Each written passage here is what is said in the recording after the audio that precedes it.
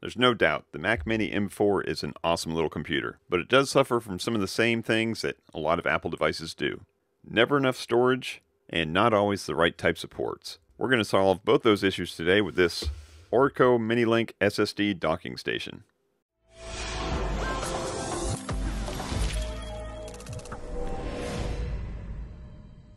Hey everybody, it's Chris from FamilyGeekery, and today we're going to be checking out this Orico MiniLink SSD docking station. And we've featured some Orico things on this channel before, and they reached back out and they said, hey, we got a new docking station we'd like for you to test out, so they sent this for my review. As always, this review is going to be my own. They don't get to see it before I send it out, and no money was exchanged. So let's go ahead and crack this thing out of the box and see what it comes with and see what it looks like. Alright, so here is the Orico docking station itself, and let's see what it came with. Of course, we got a power adapter here to plug it into the wall so we don't have to draw all the power just off the USB port. Speaking of USB, we've got this cute little USB, and this is a 10 gigabit nice braided cable, nice and small because this thing is going to be, either on top of it or below it, wherever it's at. Nice and short. It's going to virtually disappear once you plug it in. We also have a USB-C to USB-C with a USB-A adapter cable, and this one's a little bit longer, probably 3 feet maybe. And this is going to be used because this docking station doesn't need to be just attached to this Mac Mini. You could hook this up to basically any device that uses USB-C. You can go ahead and plug your laptop into it, use it for something like a Steam Deck or even another computer. And it's nice that they have this longer cable so that you can just unplug the Mac Mini, plug this cable in, have this run off to your other device, and then use the same ports, use the same SSD storage that's inside. That's a good way to kind of transfer files maybe from your laptop to your Mac Mini or from another desktop to your Mac Mini or back and forth. So it's nice that they gave you this cable. They didn't need to. As far as the SSD goes, we'll look on the bottom here to see where that installs, but we've got with that a thermal pad and a little heat sink here that you can use on your SSD, and then a little screw to secure it into the inside here. And then as an added bonus, they supplied the right size screwdriver to get this screw into the SSD mounting location. So that was nice to include that also. So basically a self-sufficient, all-in-one, everything that you need to get this thing up and running. So let's take a quick second to go ahead and check out the rest of this docking station to see all the ports that are included. So to understand why these ports are important, let's go ahead and remind ourselves of what's included here on this Mac Mini. So we've got a couple USB-Cs on the front here, and then we've got the Thunderbolt ones on the back, and then we've got our monitor hookup, the HDMI, we've got our LAN hookup, and then of course power. So we're missing USB-A, we're missing card readers, and that's what we get with this little guy right here. So right in the front we've got a couple USB-As, and those are going to be 10 gigabit speed, and then we've got a full-size SD and a micro SD, and then on the far right there is a power button to turn this thing on. And then if we rotate this around to the back, we've got a couple more USB-As. Those are going to be like just regular USB 3, so perfect for a mouse or keyboard or some kind of audio device. And then we've got a microphone input and a headphone output there. And then of course the USB-C that's labeled PCN, which is going to be basically your host cable to attach to your Mac Mini. So this gives us basically all the ports that we need and not any ports that we don't need. There's no HDMI on here. We've already got that on the Mac Mini itself. We don't need to have that going through the USB host cable. We're just going to keep that monitor hooked up here and then really just add kind of the legacy ports with this. Now, in addition to just that, we of course have the SSD on the bottom here, and if we look on the bottom, it's a nice little design, kind of matches the Mac Mini, and it looks like there might be some venting involved with that. There is going to be a little fan in here. We saw on the back side here, there is that little fan vent there, so we can keep our SSD nice and cool. And then this little bottom plate here, it's got a little place to stick your finger, and it's just held on by some magnets. So super easy to take off, super easy to pop back on, and those magnets are secure enough that that thing's not going anywhere. So let's go ahead and pop that off again and see what's inside here. And this is where we've got our NVMe port that we can plug in our SSD, and that's going to use a 2280. We've got the screw hole there to secure it down, and I believe this can use either the NVMe or the SATA SSD, depending on which type of M.2 drive that you're going to be using.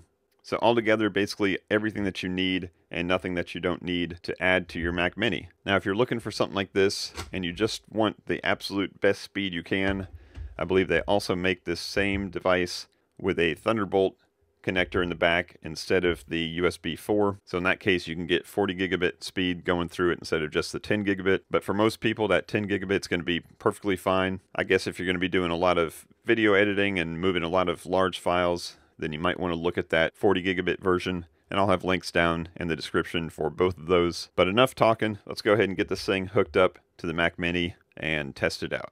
Now, before we go ahead and plug this into our Mac Mini, I'm going to go ahead and install this SSD drive in here, show you how easy it is. So I'm just going to use this Kingston 1 terabyte. I'm not going to put the heatsink on it and stuff because I'm going to go ahead and order a larger drive. This docking station will accept up to a 8 terabyte SSD drive, but I'm just going to use this one as a demonstration. So let's go ahead and take this magnetic cover off, and then we're going to just take our SSD drive, and you'll see that there's a little notch right here, just off-centered. You want to make sure that that little spacer right there matches the notch on here. Now, if you have an NVMe drive, it's going to look like this. If you've got a SATA drive, it's going to be backwards like that. So you're just going to flip it so that it matches. And I just usually put it down at a little bit of an angle, like about a 30-degree angle or so. Wiggle it in, and you want to make sure you seat it deep enough that you don't really see any of the gold contacts there. You don't want it to be kind of like off-centered like that. Just make sure that you kind of give it a little wiggle, get it all the way in. And if you do that, when you push this down, the little mounting hole should line right up. Now, it's nice that they included this little screwdriver here, but I'm going to use my trusty Strabido kit, and this comes from this little kit right here that I've been using for all of my upgrades and stuff for years and years on this channel. And if you're going to be working on computers, I suggest you go ahead and spend the 20 bucks or whatever it is to get that, because it's going to have the magnetic tip on here. You can see it's holding onto that screw just perfectly, and the last thing you want to do is kind of try to hold that thing on and end up losing a screw down in one of these little holes here. So let the magnet do all the work for you. I'm just going to hold that down with one hand and just line that screw up with the other and just put it right in there. You don't have to torque it down too hard, and then that's all it is. Slap the cover back on and we are done. So let me go ahead and get this hooked up to the Mac Mini, and I'll be right back. Alright, so I've gone ahead and switched over to my capture device here so we can see what's going on. And I don't have the drive turned on yet. So let's go ahead and hit that power button on the front. And there is a fan noise. It's not super bad. It's not annoying or anything, but it is definitely there. But you want to keep that SSD drive nice and cool. So now when I plugged this in the first time, it came up and it said, hey, I don't recognize this drive, because if it's a brand new drive, it hasn't been initialized or formatted or anything, and you're going to need to do that. So when that happens to you, you can just go ahead and initialize the drive. If it doesn't happen automatically, you can go into disk utility.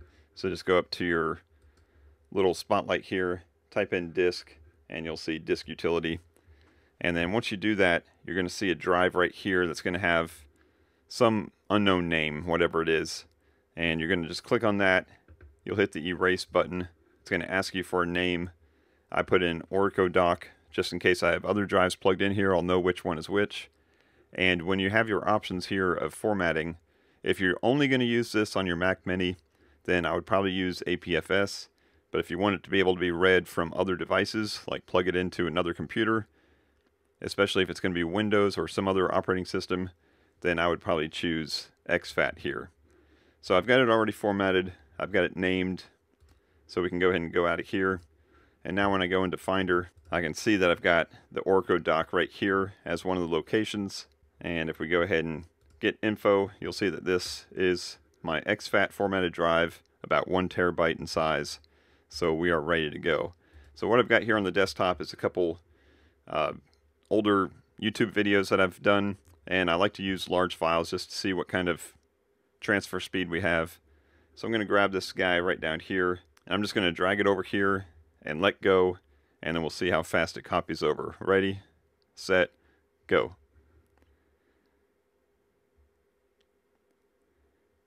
And about 4 seconds later, it was all the way over. Now this is still just a 10 gigabit speed, but that is for most people plenty fine. So let's go ahead and take a look at this file here.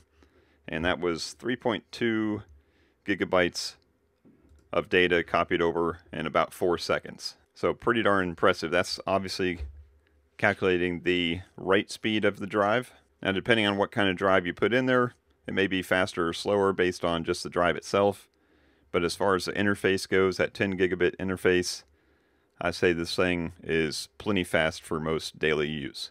Now let's say I just dragged this file over from my desktop onto this external drive, and I wanted to go ahead and share this to some other device. Maybe I'm going to throw it on my iPad to do some editing. Maybe I'm going to throw it on a Windows PC.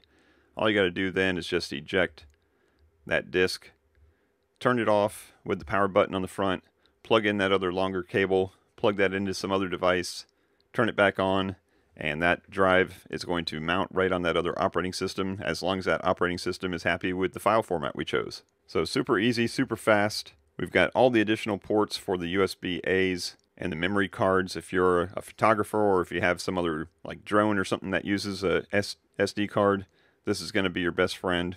So yeah, pretty impressed.